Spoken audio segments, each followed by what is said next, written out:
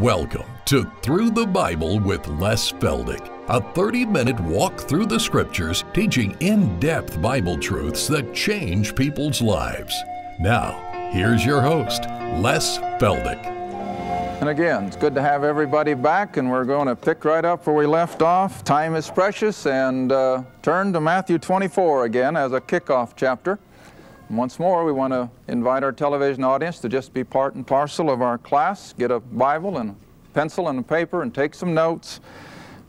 The only reason we teach is to help people to understand what this book really says. And I've always warned my people, anybody that I teach, be aware of what isn't said, or scriptures that are not used as much as you are of what is said and what is used, because you can so completely adulterate a good biblical teaching by simply ignoring portions of Scripture. And this is what I find the most flagrant of the things that I read, where they just simply ignore certain portions of Scripture that don't fit their particular teaching. And I hope and I trust I'm never guilty of that.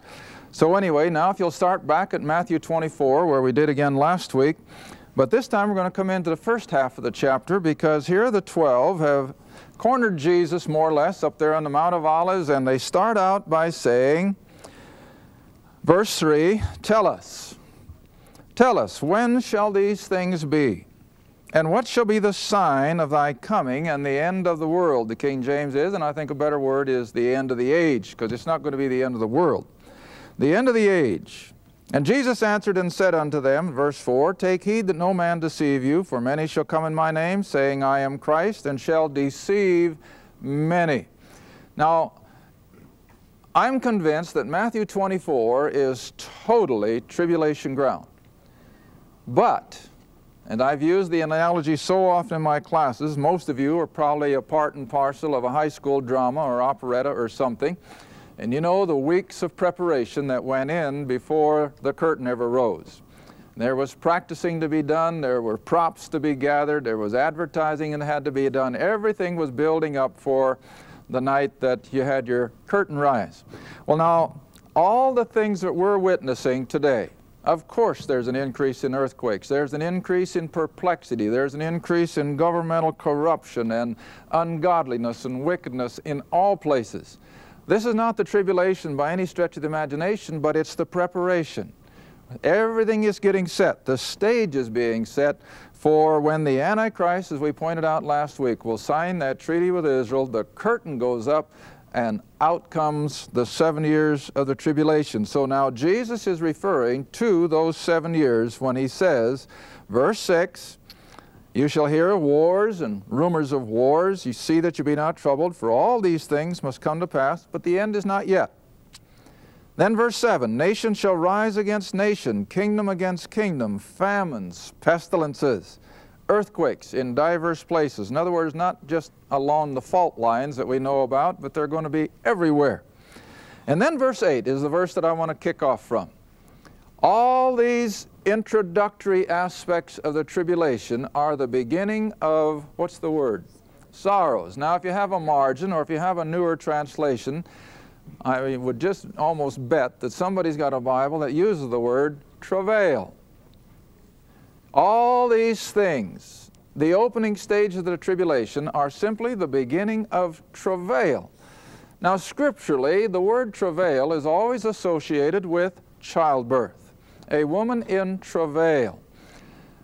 Now the reason Jesus uses this analogy is because the earth, you see, has been under the curse ever since Genesis 3.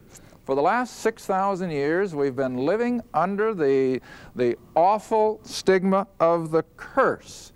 But we know from Scripture that one day the curse is going to be lifted, and Jesus uses the analogy of the earth being delivered from the curse. And so the whole purpose of that 7 years of tribulation, you see, is to bring the earth to the place of delivery. And that's why he uses the word travail. Now that helps you understand then, when you study the book of Revelation detail by detail, that as these 7 years progress, just like a young mother approaching childbirth, her labor pains will start gently and rather far apart. But the closer she comes to the hour of delivery, the more intense the pain and the faster they come. And that's exactly the way the tribulation will unfold. As we get to the end of that last 3.5 years, the plagues are going to get so awful, cosmic disturbances are going to get so awful, death is going to be just running rampant, and it's going to be one thing right after another until Christ appears, and then that, of course, is the delivery. So then, all these things are the beginning of sorrows. Now let's go back then to Revelation. Like I said, this is just a brief overview. I'm in a hurry to get back to Genesis, like I'm sure most of you are. But on the other hand, I don't want to cut this short and leave anyone hanging by a thread. Now back to Revelation chapter 14. Now we know that as we approach the final days of this 7-year period, the Antichrist, now ruling from the temple in Jerusalem, will put out a call to all the nations of the world to send their armies to the Middle East, and I look at it as primarily the final effort to get rid of the Jewish problem. And he is going to just simply ask the world to come and obliterate the nation of Israel. And of course, it's going to end up a battle against Israel's Christ, but they're going to gather, I think, primarily to get rid of the Jew. And then, just when it seems like the nation of Israel is doomed, oh, then Christ returns from heaven. And here we pick it up now in chapter 14, beginning with verse 14, and it's the Battle of Armageddon. Now, we even see the word used quite often in our secular media, although they don't really know what they're talking about, but it is a scriptural term. And Armageddon simply comes from the village or the little city of ancient history by the name of Megiddo. And if you take a trip to Israel, more than likely the tour bus will take you right around the base of Mount Megiddo. It is now just more or less a tell. It's a place where city after city have been destroyed, and you know how they've done all through ancient history. When they destroy a city, they just simply level the rubble, build another one. Another enemy comes in, destroys it and burns it, they level off the rubble and they build another one. And so all over the Middle East you have these mounds, which are called tells, T-E-L-S, and all they are cities who have been rebuilt and rebuilt and rebuilt. In fact, the city of Jerusalem, when you walk on the streets of Jerusalem today, if you've got a guide who knows anything at all, he'll probably tell you that the streets of Jerusalem on which Jesus walked are what? 100 to 200 feet below where you are walking today, because the same thing has happened. Jerusalem has been destroyed, rebuilt, destroyed, and rebuilt. All right, Megiddo is one of those. It was just an ideal place to build a city in ancient times. It was a good defensible place. It had good food production, and it had water. And that naturally made a good place to build a city. And so Megiddo sits right on the edge of the plain of Esdraelon, which is just as flat as the floor in this building. And it's quite a few square miles, big open area. And of course, the armies of the ancients fought battle after battle on that plain. And so all these nations of the world will be sending their armies to that area. And by, I think, a sovereign act of God, they're going to get packed in to that valley, into that very huge flat plain. Now then, verse 14, I looked, and behold, a white cloud, and upon the cloud one sat like unto the Son of Man, having on his head a golden crown, and in his hand a sharp sickle. Now, whenever you think of farming nomenclature, what does a sickle refer to? A harvest. It's the clipping of the fruit or whatever. And another angel came out, verse 15, of the temple, crying with a loud voice to him who sat on the cloud, thrust in thy sickle and reap. For the time is come for thee to reap, for the harvest of the earth is ripe. Now the Greek actually is a little stronger word. It's more than ripe.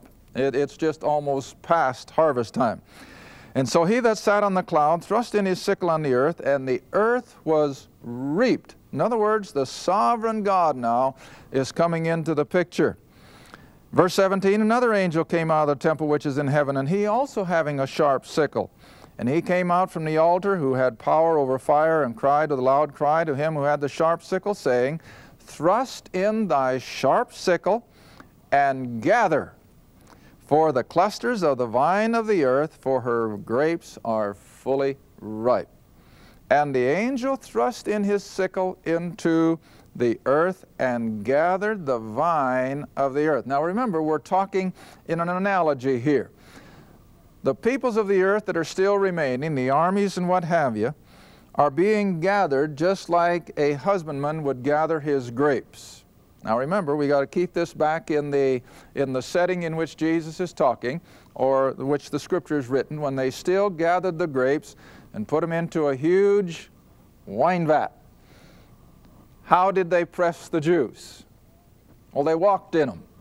And they would just simply walk, and they'd walk, and they'd walk until the juice would just finally find its way out and be drained on the bottom, and then of course they'd catch it in a wine vat. All right, now this is the analogy. God is harvesting the men, the people of the world, into His wine vat. Most of them are going to be congregating, of course, in the valley of Esdraelon or Megiddo. Now verse 20. Or verse 19 reading on. And so he thrust in his sickle, gathered the vine of the earth, and cast it into the great winepress. Oh, not a big rock hewn out, not a big cement one, not an oaken one, but which one? The wrath of God. Now you see, we're so programmed, and rightly so, that God is a God of what? Love, mercy, grace, and indeed He has been. But the Scripture literally screams at us that that will not always be the case. There's coming a day when God is going to say, enough, even as He did with Sodom and Gomorrah, even as He did with the Noahic flood. And so He says, enough. And He gathers them into this great wine vat, and it's the wrath of God. And then verse 20, and the winepress was trodden without the city. In other words, up there northeast of Jerusalem. And blood came out of the winepress, even unto the horses' bridles, by the space of 1,600 furlongs. That's about 180 miles. Now, a lot of people scoff at this. They say, well, how in the world can such a thing be? Well, fortunately, since we're not taking this detail by detail, we can jump in on another little aspect of all this, and that would be back in, let's see, I wasn't intending to do that. That'd be in chapter 16. In chapter 16 of Revelation, the final plague that falls upon mankind, as we see it here, verse 21. And I think this plague will be associated with this battle of Armageddon. Now, if you can picture, and again, I think I can probably put it on the board, from the city of Jerusalem, and of course over here is the Mediterranean Sea, and the mountains, of course, come up here. But up here is this valley of Esdraelon, going all the way up to Mount Carmel that comes in over there by the port city of Haifa. And this great flat valley, the armies of the world are seemingly going to be directed in from every direction, like I said a little while ago, by a sovereign act of God. And they're going to pack them in almost senselessly. No good general would ever do that, but they're going to. And as they're packed into that valley, then if you'll read chapter 16, verse 21, the final of the plagues, the final bowl judgment. And there fell upon men a great hail out of heaven, every stone, that is every hailstone, the weight of a talent, or if you got a margin, that's 100 pounds. Now we talk about hail golf ball size and maybe softball size, and you know what that can do. I mean, it can knock out car windows, it can go through house roofs, but see, they're still only what, 2-3 pounds? Can you imagine hailstones weighing 100? I mean, it'll just crush everything that it hits. But the Middle East is hot. How long will those hailstones remain as ice? Not very long. And so I look at this river of blood as deep as horses' bridles as very literal, because you see, with those millions of men packed into that valley, crushed under these 100-pound hailstones which immediately begin to melt, what have you got? You've got a river of blood that will be a veritable. Now, lest you say, hey, Les, you're stretching the point. I remember reading years ago that I think it was after the Battle of Wake Island when our Marines had to go in on the beaches. And I think we lost something like 7,000 men on the beaches. And the Pacific Ocean was red as much as 2-3 miles out from shore. just from 7,000. Now, you know, I know that's a lot of precious people, but here we're going to have millions. And then with the 100-pound hailstones, indeed, it will be a river of blood running for 180 miles length. All right, now I like to always go back and tie in the Old Testament as well as the New. Let's get this same picture from Isaiah. Go back to Isaiah chapter 63. So for people who don't like to read the book of Revelation, and they say of no count, and there's a lot of them, and they say no use bothering with it, you can't understand it anyway, well, we'll just go back and see what the Old Testament says, because it says basically the same thing. Isaiah 63. Let's just begin with verse 1. Who is this that cometh from Edom? Now remember, Edom is down southeast of Jerusalem. Who is this that cometh from Edom with dyed garments from Bozrah? This that is glorious in his apparel, traveling in the greatness of his strength, I that speak in righteousness, mighty to save. Wherefore, the prophet asks, wherefore art thou red in thine apparel, and thy garments like him that treadeth in the what? Now, can you use a little imagination? You get somebody in there barefooted, probably with shorts, and they trample that wine vat. After just a few hours, what are they going to look like? Well, they're going to be covered with grape juice from head to foot. I mean, they're just going to spurt. Now, you've got the same analogy here, that when God comes down in his wrath upon those gathered millions of troops in that valley of Esdraelon, in the area of Megiddo, here it is. Verse 3, I have trodden the winepress alone. Now this is the coming Christ. And of the people there was none with me, for I will tread them in my anger. Now remember, he's not talking about the blood of Calvary here. He's talking about the blood of the wrath that is poured out on his victim. And he said, I will tread them in my anger and trample them in my fury, and their blood shall be sprinkled, or splattered is what the Hebrew word says. The blood will be splattered upon my garments, and I will stain all my raiment.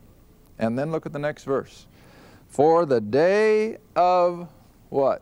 Vengeance is in my heart, and the year of my redeemed is come. Now that's the second coming of Christ. Now if you'll go back to Revelation once again, we'll get a yet different view of it.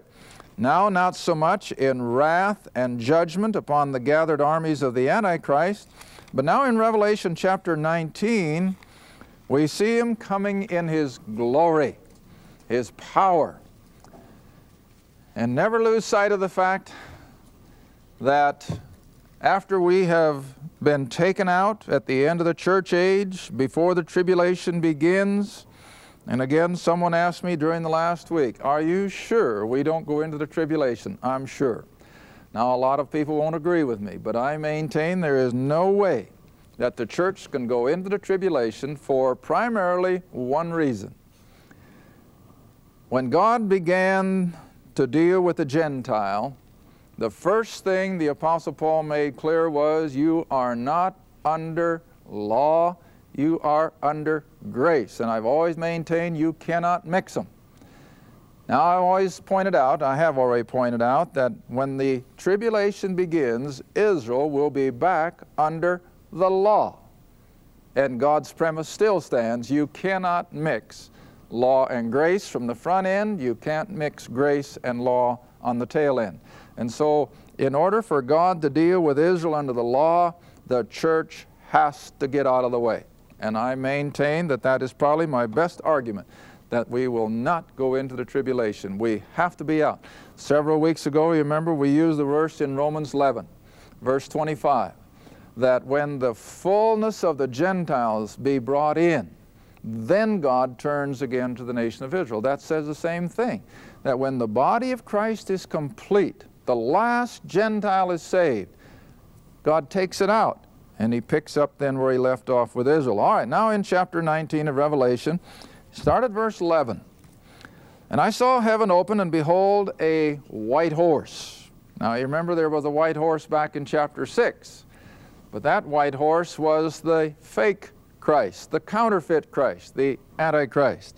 But here we've got the true. This is the real thing. And I saw a white horse, and he that sat upon him was called, now here are the names of deity, capitalized, faithful and true, and in righteousness he doth judge and make war. That battle we just saw likened to the wine vat. Verse 12, his eyes were as a flame of fire, and on his head were many crowns, and he had a name written that no man knew but he himself, and he was clothed with a vesture dipped in blood. Now this, I think, is the reference to his own blood, the shed blood of Calvary.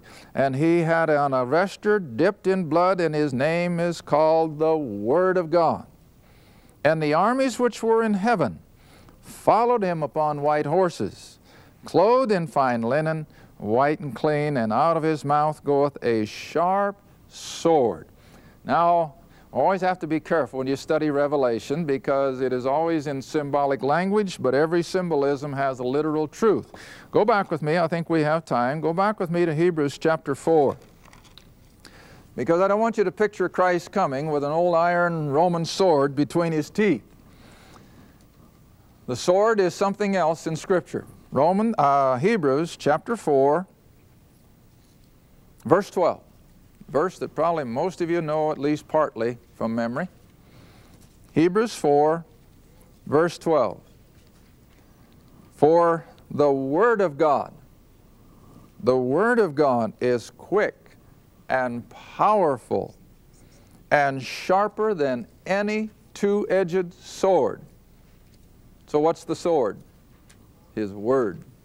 Oh, when He spoke at creation, what happened? The universes came into being. When He had everything all prepared and He brought that dust from the ground and He spoke to it, what happened? Adam appeared. And so it's been all through everything that God does. It's done with the spoken Word. We had an interesting discussion in our class last night. Faith cometh how? By hearing. See? Faith cometh by hearing. But we cannot hear until God does what? Speaks the Word. And that's kind of a hard concept for a lot of people to understand, but I try to make it as simple as I can. For example, when did Abraham or Abram leave Ur of the Chaldees? When God spoke the Word and said, leave Ur. Then Abraham left, and what did God call that? Faith. He believed Him. He told Noah to do what? Build an ark. And what did Noah do? He built it. That was faith. Then along came Moses, and God gave to Moses the law. Moses brought it down off the mountain, and he said to Israel, thus saith the Lord. And what did they do? They believed it. And so all the way up through Scripture, when God speaks, that's when He expects us to believe it, not until. In other words, did Noah jump the gun and start building his ark 6 months before God told him to? No. He waited until God said it. And so it is in the age of grace. God has now told us today to believe that Christ died for our sins, that He was buried, and that He rose again from the dead. As soon as God spoke it, what did God expect man to do? Believe it. See? Believe it. And that's where faith comes in. But, you see, you can't believe something until God speaks it. So always remember, it's the Word of God that makes things happen. So verse 12 again, the Word of God is quick, powerful, and sharper than any two-edged sword, piercing even to the dividing asunder of soul and spirit, the joints and marrow, and is a discerner. All right, now quickly back to Revelation 19 then. And so verse 15 says, out of His mouth goeth a sharp sword, the Word that He speaks. And as He speaks the Word, these millions of troops gathered there in the battle of Armageddon will be zapped. They'll be all done. Satan won't have a particle of power left. It's going to be all over. And then read on. And with it He should smite the nations as they are represented there in Armageddon. Now, the question came up, of course, in our break time between our 2 half hours. Well, are all the areas of the world going to come under these judgments? Absolutely. It is primarily the time of God dealing with Israel, but the whole planet will come under this. Everything. And that's again where you have to understand that Noah's flood was universal. And then Jesus says in his earthly ministry that as it was in the days of Noah, so shall it be at the coming of the Son of Man. And so we have that same application, that it's worldwide, and that when he comes, even though it's to the Middle East, to the Jerusalem, yet the whole planet will come under this judgment. All right, reading on. He'll smite the nations, and he shall rule them with a rod of iron. Now that sounds like a cruel term, but it isn't meant to be cruel. It means absolute. When he sets up his kingdom, he's going to rule with absolute power. There'll be no monkey business. There'll be no corruption. There'll be no bribery. There'll be no disobedience. It's going to be an absolute righteous rule. So don't let that term rod of iron scare you. And he treadeth the winepress, here we come back to that analogy, and he treadeth the winepress of the fierceness and the wrath of Almighty God. And then verse 16, oh, how I love it. This is the God that we serve. Listen, we don't have to shrink from anybody, because look what he is. And he hath on his vesture and on his thigh a name written, King of Kings and Lord of Lords. Now you can't add anything to that, can you? That is the epitome of his power, and it's coming. And we're going to be part and parcel of it if we have trusted the gospel. And we're going to rule, Paul says, and reign with him. The book of Revelation says the same thing. We're going to reign with him 1,000 years on this earth. Now a lot of people rebel at that. Again, going back to the little booklet I read last night. Oh, this author maintained that, you know, we're going to come to the second coming, and Christ comes and he takes us to heaven, and then it's all over. Well, they have to throw away half the Bible to teach something like that. But we know that when he comes, he's going to be King of Kings and Lord of Lords, and we're going to rule and reign with him. We want to invite you to our store at lesfeldick.com, where you'll find all our programs available on audio, video, and in book form. You'll also find many of our on-location teaching seminars held across the country, as well as the popular Questions and Answers book and many other study materials. Just go to lesfeldick.com and click Shop.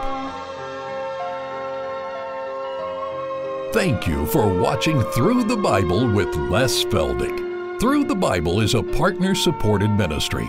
If this program has been a help to your study of the Scriptures and you'd like to see others enjoy the teaching, your support would be greatly appreciated. Write to us at Les Feldick Ministries, 30706 West Lona Valley Road, Kinta, Oklahoma, 74552. Or call 1-800-369-7856. Be sure to tune in next time to Through the Bible with Les Feldick.